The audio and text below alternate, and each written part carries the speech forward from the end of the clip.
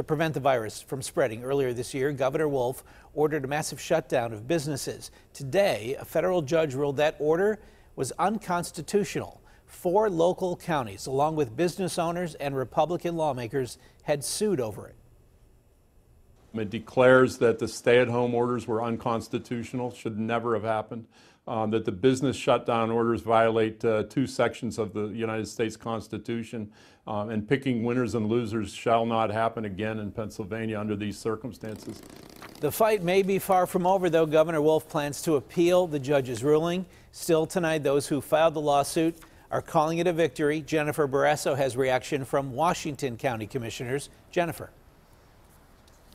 That's exactly right, Ken. This is a big victory.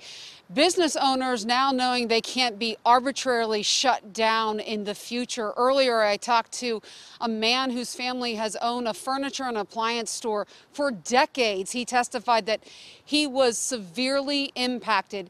His business lost 60% revenue. Today's ruling effectively restricts the state of Pennsylvania from setting gathering limits, imposing stay-at-home orders, and closing businesses. Washington County Commissioners met tonight.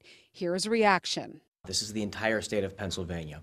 The action that we put against the judge was, did he overstep the American constitutional rights and civil liberties of the people of the state of Pennsylvania?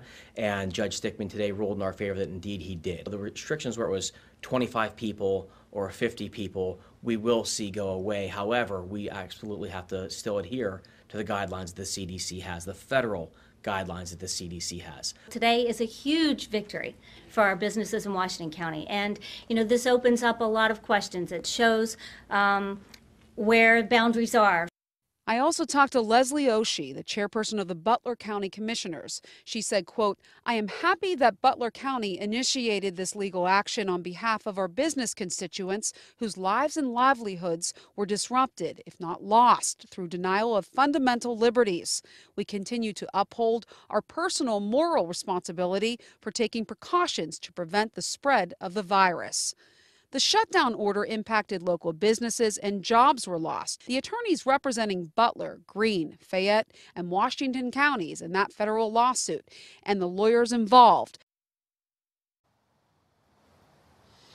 And the judge deciding that the limits on indoor and outdoor activities like weddings and social gatherings unconstitutional.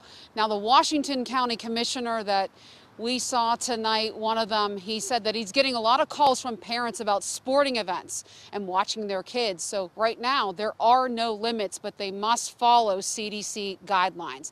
And once again, Governor Tom Wolf plans to appeal. Reporting live, Jennifer Borrasso, KDKA News.